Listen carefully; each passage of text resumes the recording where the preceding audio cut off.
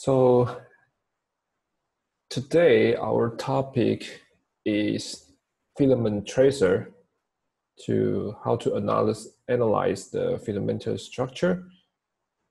I'm Arsene from Imaris. I'm sales and application specialist, cover rest of Asia, including Australia. If you have any questions about Imaris, you can email me directly at ed.chang@bplan.com. So here is a brief slice introduce the type of samples Imaris can, filament tracer in Imaris can analyze. Basically, this is for the analysis of filamental structure. So two typical examples. On the left is the tree-like branching structures, for example, neurons. On the right is a network structure, for example, the vasculature system.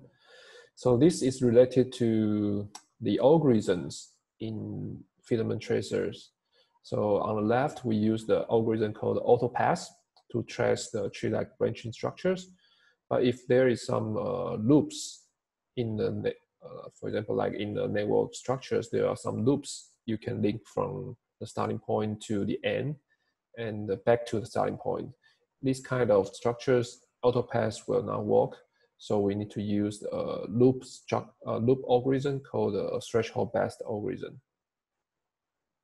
Okay, so the purpose of filament tracer is mainly to analyze, as I mentioned before in the previous slides, the filamental structures and, for example, blood vessels, mitochondria network, etc. So if you want to measure the length, the diameters, or the branching points, etc., then filament tracer might be the right tool for you to use.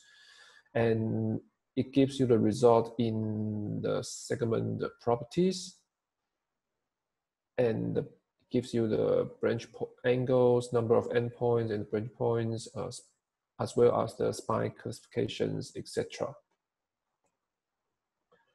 Right, so here we have automatic detection algorithms, including the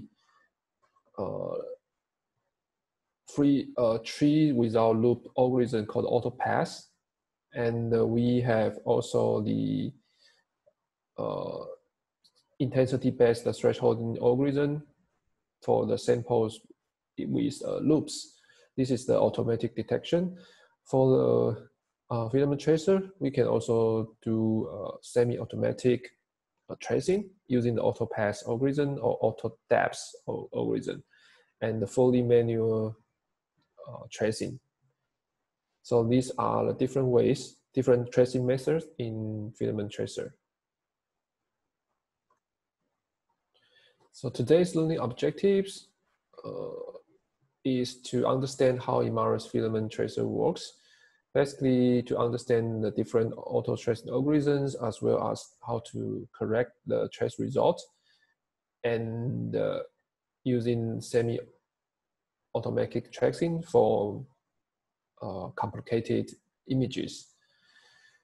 Also, I will show you different image samples, including some neurons, some blood vessels, and also a different type, and also the mitochondria, perhaps, and give some tips about how to pre-process the image before tracing. So it gives you a better clean image for tracing, and it gives you a better result. Okay.